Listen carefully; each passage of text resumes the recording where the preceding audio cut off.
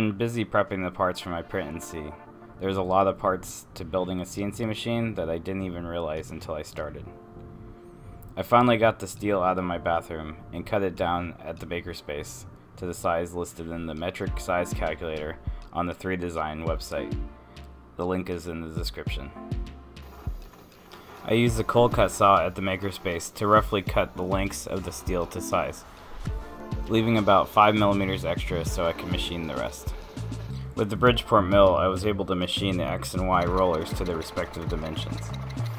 The rollers are the parts that hold on to the ball screw nut and linear bearing. They are square within a tenth of a millimeter or about 3/1000ths of an inch. Next, I clamped the long tube securely in the vise as flat as I could and machined off the edge about 1 millimeter at a time until I got it to the correct length using a metric tape measure. One of the suggestions from the PrintNC Discord community and wiki is to use the Cisco power supply. These are fairly cheap on eBay and provide 1300 watts of 42 volt DC for more stepper motor torque and speed, as well as 12 volts, 5 volts, and 3.3 volts. I ordered the plug and pins from Mouser so I didn't have to modify it internally. Shout out to Chris Riley of Chris's Basement for sending me this Dell Optiplex 780. It's more than enough to run LinuxCNC and has a parallel port in case I need extra I/O. I ran the LinuxCNC jitter test to make sure the system could handle the specific timings required to send stepper pulses to the drivers, which could limit the feed rate and cause step losses.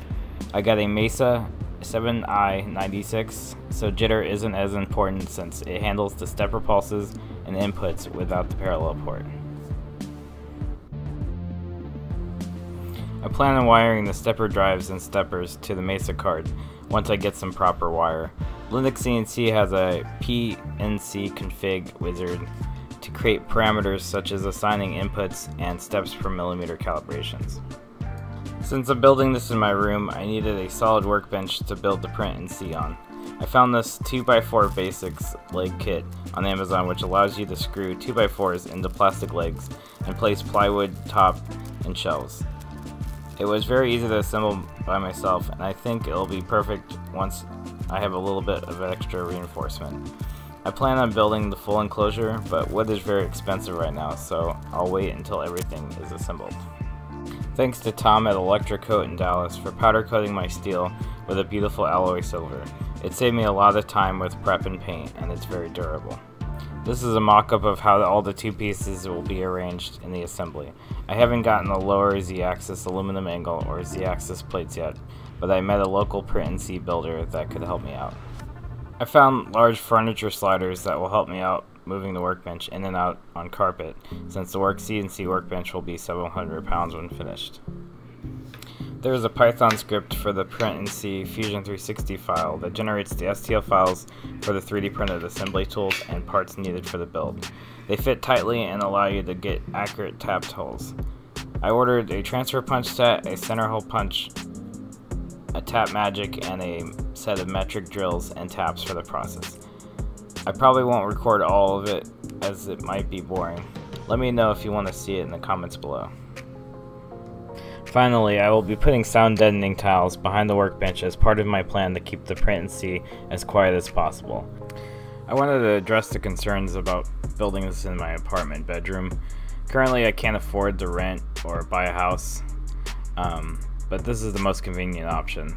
My concerns are really noise, chips, dust, power, availability, and fire hazards. The enclosure should eliminate most of the noise below like 80 decibels and prevent chips from going everywhere. My shared wall with my neighbor behind me, most of the time this apartment complex is very quiet, so I don't think it's going to be that big of an issue if I run it at reasonable hours, and I'm also going to talk to my neighbor about any noise issues. Power, I plan on running a well-rated extension cord from another circuit, and I could also use 240 volts for my dryer or my oven. They sell 4-prong extension cords. They're kind of expensive, but that would be the better option. I will also be very diligent about operating this machine. Like any other machine, I'll have a fire extinguisher and fire suppression system. If anything goes wrong, I'll have an emergency stop system, and I'll be able to, control any electrical issues immediately. So I'm not too concerned about that.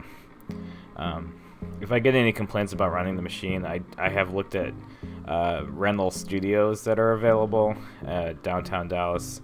That might be an option, but for now, I think this can be a pretty controllable sized machine for an apartment. Apparently, I'm the first one to probably do it, so it's kind of a learning experience. But yeah, let me know in the comments below what you think about what I'm doing, and I'll try to address those concerns. Thank you.